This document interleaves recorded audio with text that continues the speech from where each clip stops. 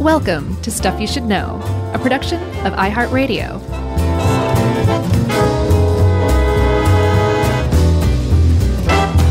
Hey, and welcome to the podcast. I'm Josh, and there's Chuck and Jerry's here somewhere, and this is Stuff You Should Know, the timely topical edition. We haven't done one of these in a while, Chuck. Yeah, Fight the Power edition. I guess so. Kind of seems that way, doesn't it? Like there's really very few ways to discuss this and not kind of come out on that side. Yeah, I'm kind of glad you picked this one because with all the talk of, food, grocery store prices and stuff, in the back of my mind, I've been thinking like, all right, I know there were some reasons for this, but I also wonder if they just raised prices a lot because they could. Right. And that's kind of what happened. Yeah, it sure seems that way. Like, I think kind of at the end of the day, the discussion over what we're talking about, which is called greedflation, which is a fairly new, catchy term, right? Yeah. The idea isn't that food companies made massive profits over the last few years, starting in the pandemic, right? Like, there's just basically no way you can argue that that didn't happen. It's been documented. The issue at hand is whether that constitutes something beyond the norm of capitalism, or is that just that's what happens in a free market when there's weirdness to it. Sure. That's the question in my mind. What it really comes down to is your interpretation of whether there's, I don't know, maybe some sort of basic moral responsibility for certain kinds of companies or companies that deal in certain kinds of goods to not just make as much money as they possibly can. Right. I don't know. I think that's the actual debate over it. Now, let me ask you this. Is it possible to be a person who says, I'm 1,000% behind capitalism and let it run amok and that's just let it work itself out, and then also complain about food prices? Like, can those things coexist? Yes, those people are called the worst. Okay. So it can coexist. They're just I think so. People you don't want to hang out with. Right, exactly. Okay. Yeah, I think conversely, too, you can be totally pro-capitalist and still be like, the idea that it's just business is kind of amoral. Yeah, I don't think you have to pick one side or the other. I think that it's a little grayer than that. All right. Shall we jump in? Yeah, let's. So ultimately what we're talking about are increases in prices at the grocery store on levels that we just haven't seen before. Like, you're not crazy. The prices at the grocery store are bonkers. Apparently in 2022 in America, the inflation for food at grocery stores increased 11.4%. Then in 2023, it added another 5%. And that was, half, a little more than half of what the increase had been in 2022, but it was still double what the normal annual increase is of 2.5%. That's how much food typically inflates year over year at the grocery store. Instead, in 2 years, it inflated by almost 17%. Wow.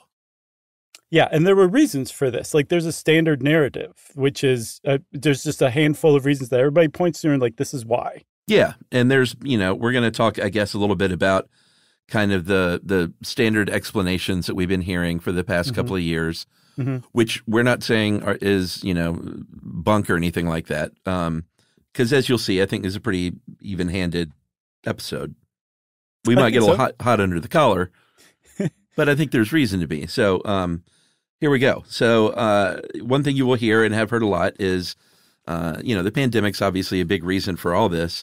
The biggest driver of it, and the disruptions to the supply chain, whether you were building a house or whether you were a food company marking up your goods, the supply chain squeezed out, it seems like, everything on the planet.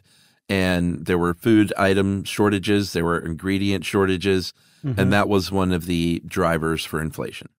Yeah, even packaging shortages. Like, a good example is that caffeine-free Coke was temporarily discontinued because there was a shortage of aluminum, which meant that Coke had to basically ration their cans, and regular Coke sells more than caffeine-free Coke. So they just basically focused on Coke for a little while. Like Yeah. that caused a shortage. It was just that Sure. bizarre and meandering in some cases, right? Yeah, which had nothing to do with raising prices, but that's just a side note.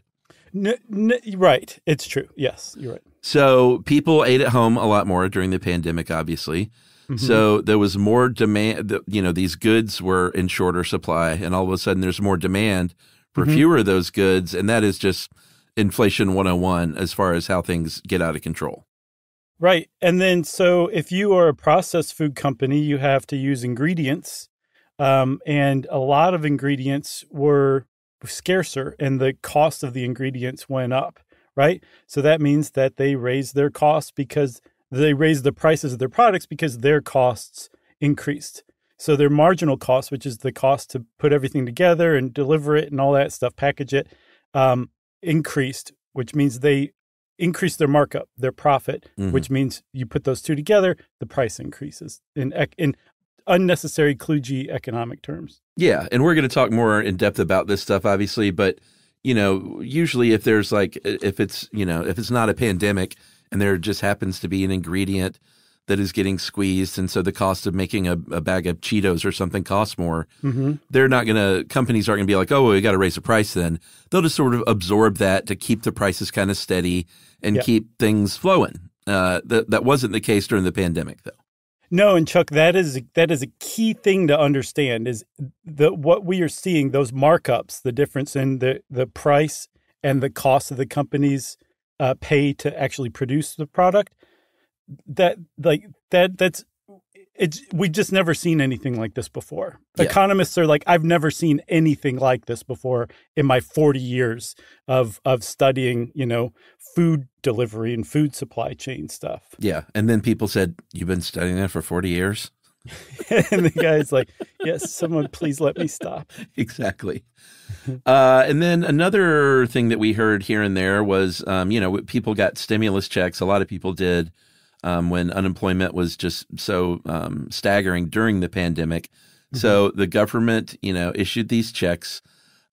People had a little more money in their pocket to spend, which was the idea. And demand increased. And so that pushed prices higher. The thing is, though, Europe experienced the same inflation we did, sometimes even worse as far as food costs go. And they didn't get stimulus checks. So that one is a little confusing, I guess, is the easiest way to say it. It is, but just based on classic economic theory, there's just no way it didn't have some impact. You know what I mean? Yeah, sure. In a way, you can also point to it as being a very unusual factor that took place within the context of a larger unusual period, which was the pandemic. Right. You also had other things going on at the same time, like the pandemic wasn't enough. There were tons of bouts of avian flu that was killing hens left and right. And I guess fryer roasters, the kind you eat too, those chickens. Sure. So there was less chicken to go around and less hens to lay eggs, which meant the price of eggs and poultry would increase. What's interesting about that is that as more hens were hatched and started laying more eggs and the supply came back, the price of eggs went down. And that is weird in the context of what's been going on lately, too. Yeah, absolutely. And we'll talk about eggs more because, believe it or not, eggs are a big story. Yeah, it's a huge story. Yeah. And then, of course, the thing we heard a lot about was the war in Ukraine. That was another sort of coexisting situation alongside the pandemic, which disrupted wheat exports.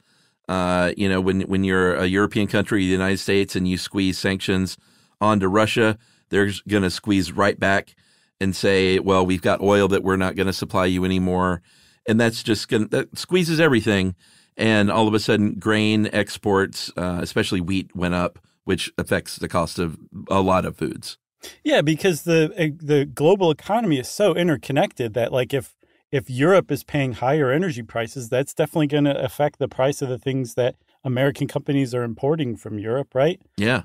So all those things put together added up to that unprecedented increase in prices in the grocery store. All right. So those are a lot of the reasons that we've been hearing about, over the past few years. But as far as like what this actually looks like in a grocery store, I thought, we thought it'd be helpful if we break down just what this looks like for just a person walking in a grocery store. Okay, so I'll be that person walking in. I've got a hat on. Just imagine I have a cool hat on, okay? And I'm walking into the grocery store. I don't know if I've ever seen you wear a hat. Weirdly, though. Like, I look weird right now. Well, it's because you're wearing a hat. And I'm walking in place, but weirdly. I think I've seen you walk in place, but I've never seen you wear a hat. So if you talk to the USDA, they will say the price of food in the United States was 25% higher this last year in 2023 than it was in 2019. What? And that was higher than every other category on the planet except for transportation. And that's why people are probably like, you should also do one on why it costs, $1,000 to fly from Atlanta to New York now. Does it Actually, really? No, that's not true. But just airline tickets are ridiculous now. Yeah. Do you remember when you used to like get on a plane and it'd be like a third full and they'd still take off? They didn't cancel it? Yeah, which that's no good. Like, let's fill the planes up. For sure. But I mean, like, but sure. Now it's just cutthroat. It's like the opposite. It's like, oh, you paid for your ticket a month ago? TS, you're off the flight. Yeah. And the expense. Anyway, all that to say that food prices rose over that 3-year period or 4-year period more than any other category except for transportation. And I believe you already talked about the food increase percentage-wise. But if you're in a grocery store, sir, with a hat, weirdly walking in place, why don't you start coming forward? Okay, here I come. Take off your hat when you enter, like a good gentleman. No, I'm going to leave the hat on. Okay, sure. It's a really cool hat. All right. And you might notice that loaf of bread over there, just that white sandwich bread, is 22% more expensive than it was just 2 years ago. Good. And, sir, I see you're thinking like, well, forget that. I'm going to bake my own bread. Well, good luck with that, too, because that all-purpose flour is 21% more expensive and butter is 31% more expensive. So don't even think about baking a birthday cake. I can't even get a break on butter. I know. Butter is, I ate that stuff right off the stick. So okay. I'm still the guy in the hat. I'm moving down another aisle. I'm like nuts to making my own bread. I'll just eat a bunch of ultra-processed stuff because that's dirt cheap. Everybody knows that. Surely that hasn't increased in price. No. Set you up. And since you said nuts, why don't you go ahead and get some of those nuts? Because they're about 16% more expensive. Well, they make me pack on too much weight anyway, so I'm fine with that. And by the way, sir, with the hat, I want to remind you that these stats for processed foods are just over 1 year. Whoa. From 2022 to 2023, you're paying 16% more for the salties, 16% more for those cookies, 18.5% more for that granola bar you think is healthy. And if you want a little fruit snack, almost 24% more expensive. Not the fruit snacks. Yes, the fruit snacks. Chuck, this skit has gotten really dark. As dark as Halloween? Pretty dark. No, actually, no. You're right. Halloween was a bloodbath, especially if you're talking fun-sized Snickers. Because get this. This is crazy. Even normally Halloween prices are beyond nuts, but this is just really bad. A bag of fun-sized Snickers went from 2021 to 2022. It increased by 140%. You could have gotten a bag of fun-sized Snickers for $5 in 2021. You paid $12 the next year. All right. Well, there's nothing fun about that. Okay, so the skit's over and scene, or end scene, depending on your view. And I'm going to keep wearing my hat, though, okay? All right, keep that hat on. That's a good setup, and we'll be right back with more.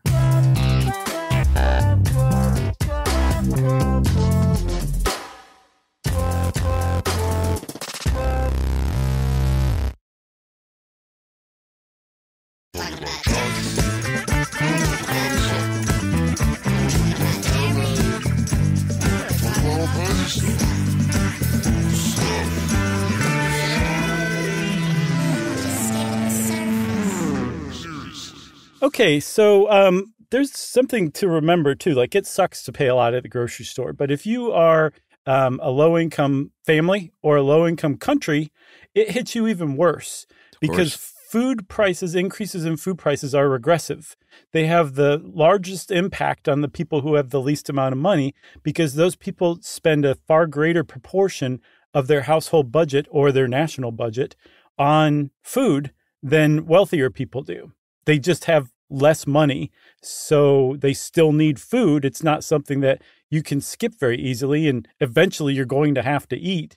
So it's an essential thing to buy, and you don't really have much of a say in it if the food prices keep rising. So it's really important to keep that in mind, that it's not just an annoyance. It's not just a dent in your pocketbook. It actually has pushed people into poverty classes in different countries, in developed countries, because food prices they were kind of close on the border to begin with, and then the pandemic came along, and as the food prices increased, they were pushed into poverty categories. Yeah, if you look at the food price index, the 5 categories, meat, dairy, cereals, vegetable oils, and sugar, increased 57% all over the world over a 2-year period from 2020 to 2022. Mm-hmm. And then a couple of years later, here in 2024, some prices have come down, some quite a bit, eggs especially. And again, we'll talk about eggs a little more. They're ones that really kind of reset back down again. Right. But not everything. And just over a 2-year period, a 57% increase in meat, dairy, cereals, vegetable oil, and sugar is going to have a real impact on, like you said, on families in the United States that don't have as much money, mm-hmm. and certainly hundreds of millions of people all over the world in countries that didn't have so much money to begin with. Right. So that's one side of it. Like, this is actually affecting and impacting people in very extreme ways. Yeah. So on the one hand, you have people who are being pushed into poverty. On the other hand, you have the food producers who are benefiting tremendously. Like in like record degrees in some cases. You mean these hundreds and hundreds of corporations that own all these food companies, right? No. Chuck, do you have 5 fingers and 5 toes on each hand and foot? Still, yes. Luckily. Well, then you can more than count the number of conglomerates essentially running the food supply in the developed world. Yeah, I mean, we were being kind of cheeky there, but that's we've talked about this before, the fact that there are just a handful of huge corporations that own almost every food. And, this is obviously discounting the little indie brands and stuff like that. They're out there doing their thing. Most of those are trying to get bought by one of these companies. Yeah. I was going to say more and more they're a portfolio of one of these larger brands. Yeah. Looking for that, big money exit. And, good for them. But point is, there are just a handful of these big corporations. And if you sit down to any of their CEOs and grilled them over this cost increase, they're going to talk about those things we talked about at the beginning. They're going to be the pandemic inflation was out of control, and there wasn't anything we could do. We were forced to raise our prices to remain profitable. And we're not saying that you shouldn't make a profit or anything like that. Like, we get it, that these are for-profit companies, and those costs definitely did go up, and they maybe could not take that all on the chin. We're not arguing for that. But if they then raised those costs and said, all right, well, we have to account for this so we don't lose our profit margins, and they accounted for that, then their profit margin should have been about the same. And they should have been like, all right, well, we didn't lose a lot of money. We stayed about the same because we accounted for those costs. But that's not what happened. Yeah, their profits didn't increase in step with their costs. They increased plus some, right? Plus a lot. Right, plus a lot. So Tyson Foods is a huge producer of chicken in the United States. In the first quarter of 2021 to the first quarter of 2022, they doubled their profits. Not their revenue, their profits. Yeah. Doubled, okay? 100% times 2, doubled. Yeah. That's important. And that's 1 year over year. Cargill, another huge conglomerate, they had a record $6.68 billion profit in 2022, double its profit 2 years before. Yeah. I mean, overall, food corporations had their largest profits during the pandemic, during peak inflation, when everyone was getting squeezed and hurt the most. Food corporations recorded their largest profits in 70 years. Right.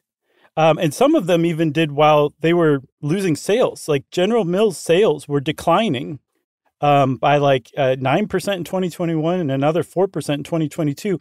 And yet at the end of 2022, their profits were up 97%. over the 2021, I believe. So here's where the sticking point is, Chuck. This is where views diverge, because this is documented fact. Is that just to be expected? Like, do people who are mad about this greedflation idea not understand basic capitalism? Or do they have a point in saying, like, this is approaching and probably has passed amorality? Yeah. I mean, that's a question. If you look, we're talking about corporations, but if you look at people, there were 62 new food billionaires over that 2-year span from 2020 to 2022. And they calculated, this is Oxfam who calculated this stuff, that the food billionaires, which those two words is interesting together, food billionaire. Yeah. Those food billionaires made more money during the 2 years of the pandemic than they did in the previous 23 years combined. That's the stat of the show. So economists have started to dig into this, and just like about anything else, there's liberal economists, there's conservative economists, and depending on where you fall, you probably either agree like, yes, this is greedflation, or you're like, no, people don't understand. This is just basic capitalism. Yeah. We can look at actual numbers though to help people make up their own mind. There's a nonpartisan group called the Economic Policy Institute that we've talked about before on the show. And they looked at factors that contributed to these higher prices over the last few years. And they identified 3 major components of costs for a category, goods and services, which food was a part of, which are unit labor costs, which are, the workers, what you pay a worker, their salary, their benefits, stuff like that. The non-labor costs, energy costs, transportation, debt payments, tax. I imagine for the food part, like the actual food stuff is in there, right? Sure. Yeah. And then profit margin, which is that markup that we talked about, that's what's going to generate the profit for the company. And so they looked since 2020, and prices in the non-financial corporate sector, which, like we said, food's a part of that group, have increased 6.1% a year on average, which is 3 times the pre-pandemic rate of 1.8 a year. Right. Okay. So they said under normal circumstances, all these costs are actually pretty well represented in a steady way across the non-financial corporate sector. Like inflation increases, you can attribute increases in price, which is inflation, to those 3 things, labor, non-labor, and profit. You can divide them up pretty clearly. Normally, the largest contributor to price increases are labor costs. In a normal economy, they contribute about 62% to inflation. The non-labor costs, which is, like you said, the costs that to actually make the product and deliver it and all that stuff, it's about 27%. And normally, the profit represents about 11.5%. And you put all these things together, and that explains the increase in prices year over year, which we call inflation, right?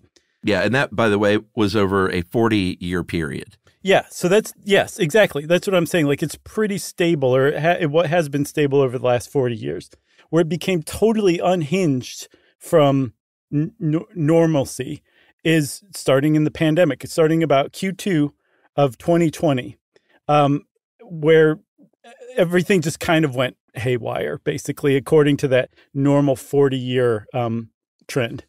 Yeah. So labor costs, which over that 40 years previously accounted for about 62% of increase in costs, accounted for less than 8% this time. Right. The non-labor costs previously, if you remember, was 27%. That is now 38%. So that's that narrative of like the supply chains and like Ukraine and all that stuff. That's what that increase in cost represents. Yeah. And then the what's coming, everybody, that 11.4% over 40 years of the markup of the corporate profit that accounted for an increase in prices went to almost 54%. Isn't that nuts? I mean, there it is. Yeah. So it's about 5 times the normal rate. During a pandemic, food companies made about 5 times what they normally make in profits on food. Yeah. But the end. Can we stop? Pretty much.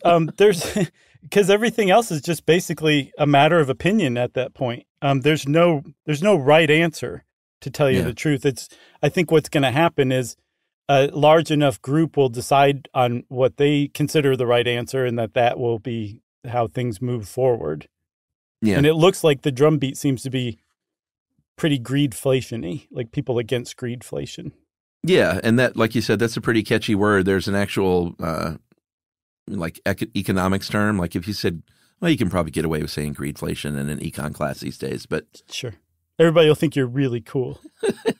Previously, they'd say, "Look at the guy in the hat walking in place," saying things like greedflation. I'm back at it.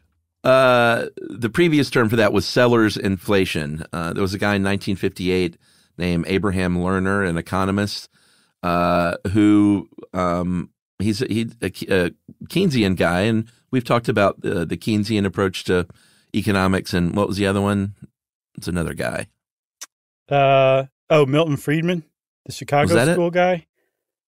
No, I can't remember. Adam Smith. Yeah, that was it. The guy who came up with capitalism. Yeah. So those are sort of the general big two schools of thought. And Keynesians generally think that if there's a lot of inflation going on, that means there's too much money in the economy. And so the Fed comes in, they operate on the Keynesian theories, and they want to slow that inflation. So they'll raise interest rates to kind of cool things down and try and get people to instead borrow and spend to kind of save a little money.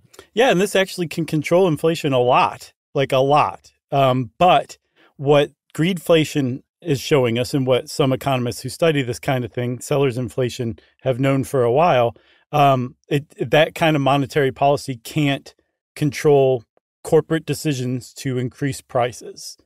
In other words, seller inflation. Right. So that's seller-induced inflation, another word for greedflation. It just is saying like the companies who sell these products are deciding they want to make more money than they did before, and they're going to see if you're willing to pay it. Here's the thing, and this is why the pandemic changed everything. This is why the pandemic takes these standard economic narratives and theories and just turns them on their head in a lot of situations. And the reason why is in a normal economy where companies are competitive with one another, that urge to increase their price and make more profit is kept down from the concern that their competitor is going to keep their price the same. And so shoppers being very price sensitive, especially with food, will be like, oh, I'll eat this generic wheat flakes rather than Wheaties because it's $1 less. So I'm just going to go eat these from now on and just abandon Wheaties. They don't want that to happen. So they're really, really touchy about raising prices in a normally competitive economy. The thing is, the pandemic offered, in a lot of people's opinion, including CEOs, as we'll see, a basically once-in-a-generation opportunity for everyone to raise their prices for no good reason, essentially, because they wanted to. Yeah. I mean, there's a sweet spot if you're a company, and you're making a box of granola bars or whatever, where like you want to have that price as much as it can be without getting someone to not buy it. Right. And that's just sort of the sweet spot where they have maximized their profit, and anything beyond that might get them to, like you said, to look at another brand or maybe to not get it at all, like to make that hard decision. So they don't fluctuate in their prices a lot. They want to keep it kind of at that maximum price where you're still going to buy it, but what essentially is quote unquote fair for everybody. But like you said, during the pandemic, and I don't think anyone is saying these like 5 or 6 corporations, like the evil heads of them, all got together on a call and said, on the count of 3, we're all going to raise our prices together. It just sort of happened that way in that, there isn't a lot of competition, like when there's only a handful of companies. So it's not like you had to have some big wide-ranging conspiracy. You just had to basically individually agree that this pandemic was a great cover to raise prices that will never go back down. Yeah, I think that you don't need collusion. Any CEO worth their salary would see the pandemic as a great opportunity to raise prices because there was really highly publicized reasons for why prices would go up, like the supply chain shortages, the war in Ukraine, energy prices going up. They had this cover. The pandemic gave them cover to raise their prices just because they wanted to. They didn't need to say, I'm going to do this. They knew that everybody else is going to do this at the same time, which provided additional cover. It decreased the risk that they were going to lose market share.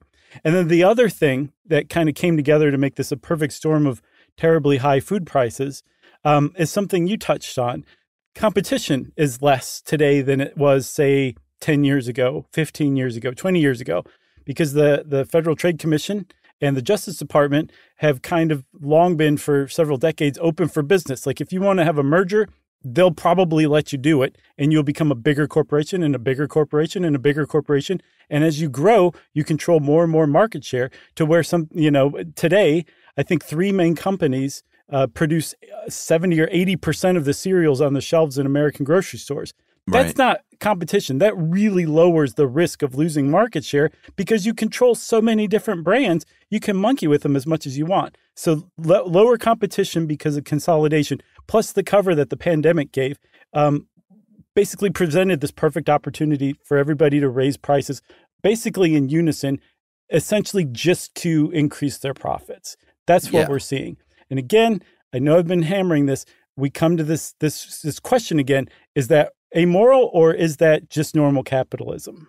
Yeah, and again, we're not saying cover profits because all those reasons were real. We're not saying raising their costs to so they wouldn't like start losing money. We're talking about like the kind of increases that we saw, which was 50+% profit increase. If you are the Groundwork Collaborative think tank, you can go over transcripts from these corporate earnings calls from these companies. And they're flat out saying it, like they're saying basically this is our chance at a market reset, like an adjustment. Right. We thought our products were too inexpensive before, so this is our chance to really raise these profits because we have all this cover.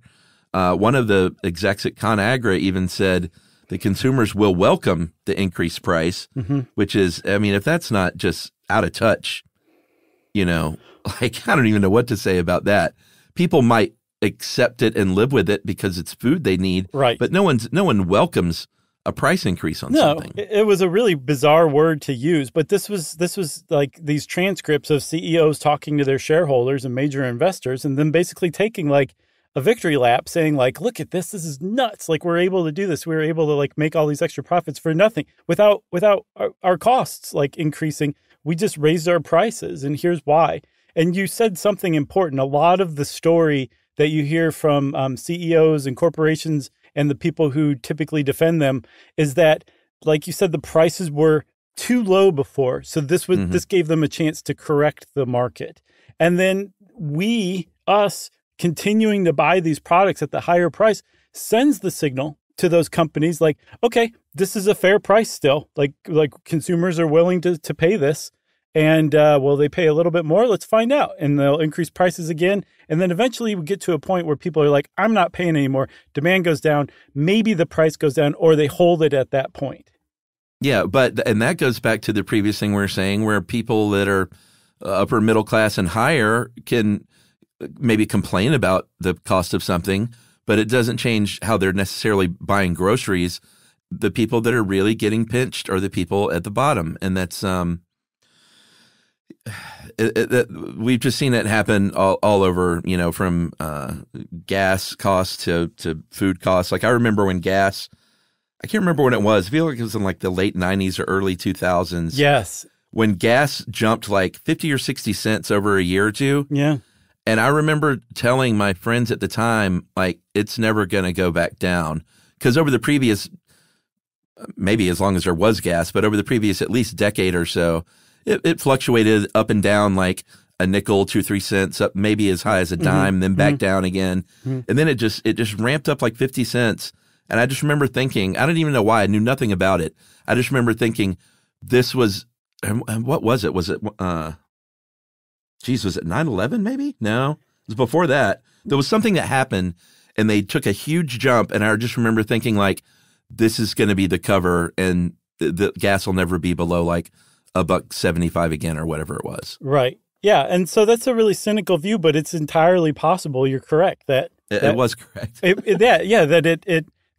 They used an opportunity to raise prices and maybe raise them beyond what they really needed to.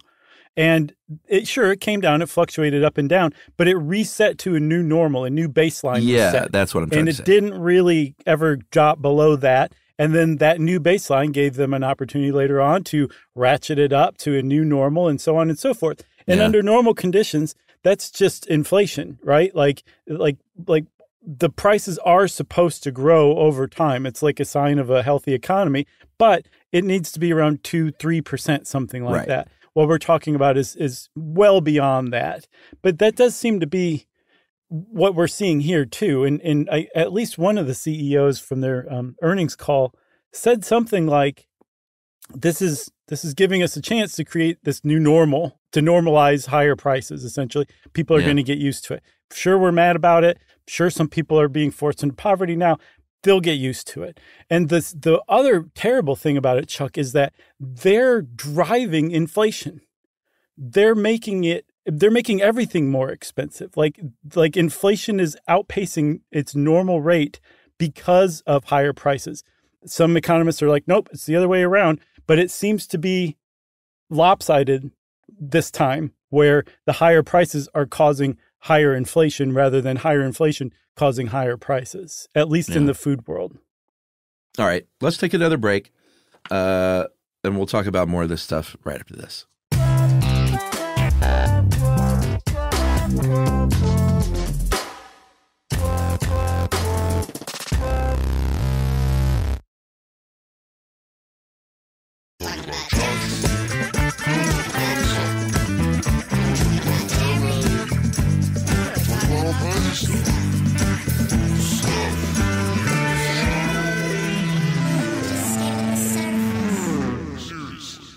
So thus far, we've been leaving grocery stores kind of out of the conversation. And under normal circumstances, that would make sense. Oh, okay. I was wondering if we were going to get to grocery stores. Right, because grocery stores provide kind of a check on food manufacturers. Like the big chains, and probably even mid-sized chains, they have entire departments whose job it is to basically reconstruct all of the costs that the food producers have to get a general idea of how much they're marking up their product, right? Because the grocery stores don't want to pay any more than anybody else because they're the ones whose stores we actually go to. They have the most to lose. Yeah. And then so normally that ends up being like a check on how much food companies mark up. Make sense? The thing is, it turns out that, at least according to the Federal Trade Commission in the United States, grocery stores were profiteering from the pandemic too. God, can you believe it?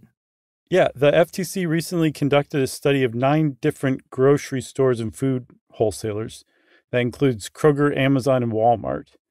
And they found that as an industry, they weren't able to get like individual company data, but they found that as an industry, their profits went up out of step with their costs. Oh, geez, here we go.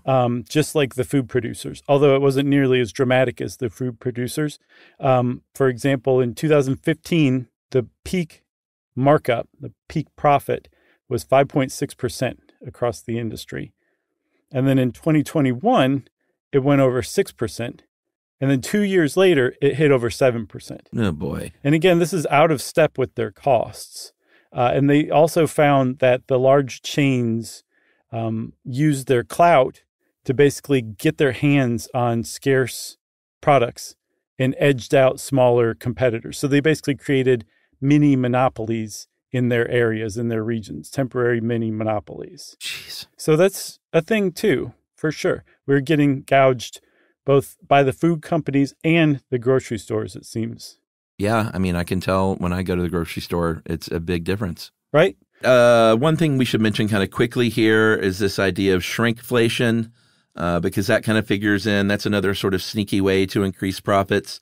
That is when you pay the same price for less of something that you used to get, whether it's, 5 less dishwasher detergent inserts that come in the packet, or whether it's ounces off of a chocolate bar or ounces out of a Coke bottle. The price is the same. And it's generally just like, there's nothing illegal about it, but it's like, oh boy, maybe they won't notice if we make the 2-liter Coke 1.75 liters, right, if we just keep the price the same. And that's what happens. Yeah, it's another form of inflation. Even though the price doesn't go up, as a whole, the unit price, like say the per ounce price has gone up because you get less for the same price, right? Right. People who track inflation actually adjust for that because it's so widespread shrinkflation is. But one thing that's not typically tracked is something related called skimpflation, where the ingredients or the packaging or something degrades or downgrades to save money. And that actually affects the price or the value or the quality of what you're paying for. That's not tracked as part of inflation. So there's still a way to kind of wiggle through without making it seem like you're ripping the customer off. Yeah. So you mentioned other schools of thought. We're going to talk about some of those because there is no arguing that during the pandemic that the prices just went way up. Like that's just, it's a fact. But there are economists at the Fed, the Federal Reserve Bank of Kansas City, that wrote a paper about these corporate profits during the pandemic. And they started looking at the dates and the timing of this stuff. And they noticed something interesting, which was that the biggest price hikes happening in 2020 through about the first quarter of 2021. And the inflation didn't get really bad until later on in 2021 and just devastatingly through 2022. Mm-hmm. And so the Kansas City economists basically said that they raised these prices early because they thought they saw the future, that higher costs were coming down the line. So instead of waiting until that happened for a big spike in prices, mm-hmm. let's start raising these prices now to kind of smooth things out over time. Yeah. Instead of one big increase, maybe 5 smaller increases that equal that same big increase, right? Yeah.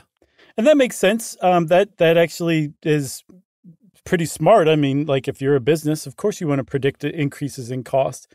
The thing is the fact that prices don't normally come back down. What we were talking about with your anecdote about gas going up.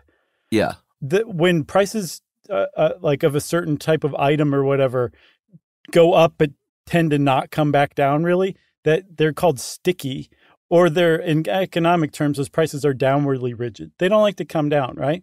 So except for eggs. Right. Eggs are the miracle.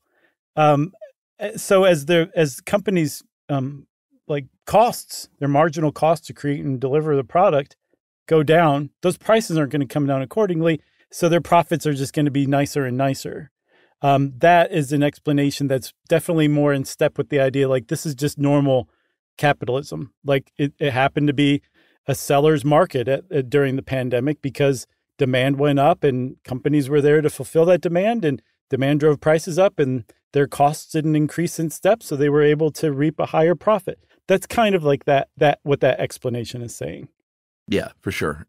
There are people that are like, hey, this greedflation thing, I don't agree with it. There's a guy named Eric Levitz at New York Magazine who had a very long piece critique basically on the greedflation argument and mm-hmm. said a bunch of things that we're going to go over now. But the first one was that, hey, we've had corporate consolidation for a while now, and they could have just raised these prices whenever. So I'm not buying that this happened just during the pandemic. But what and a lot of people, including Robert Reich, who's a very smart guy, are pointing out, it's like, no, what they're saying is they gave him the cover to do that. Mm-hmm. And they've sort of admitted this on the call. So I just say throw that one out right away. Yeah, it totally discounts the idea that brands try to cultivate goodwill with their customers, that they just wouldn't care that their customers didn't like them. TS, you're going to buy our stuff anyway because we're consolidated. I agree. Let's throw that one out. All right. The next one was, and this is kind of what you were talking about, but that 54%, nearly 54% increase in corporate profits. He argues that it's the effect of inflation, not the cause, and that we've got it backwards. Josh and Chuck have it backwards. Right, exactly. That the companies were there to offer the products at the higher price, and they just happened to make this windfall, and that's just, it was in their favor, right? I mean, it's a legitimate explanation. It's just, again, it skirts that issue of whether that's okay, I guess. Yeah. And then the other thing that Levitt eventually settles on is he's like, all that stuff that people say, that pandemic narrative for higher prices, all that's correct. Demand was high. Supply was tight. True. People had way more money than they normally do. All of a sudden, Uncle Joe Biden sent them a bunch of checks. And that corporations have always been greedy.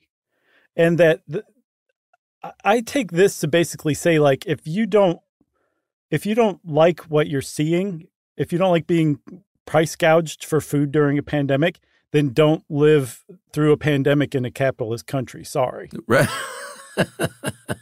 You know? Right. Sure, that's pretty inconvenient for a lot of people. Exactly. But yeah. And a lot of people are saying, like, no, we've got to do something about this. There's a Societe Generale banker, economist named Albert Edwin, I can't remember, Edwards, I think.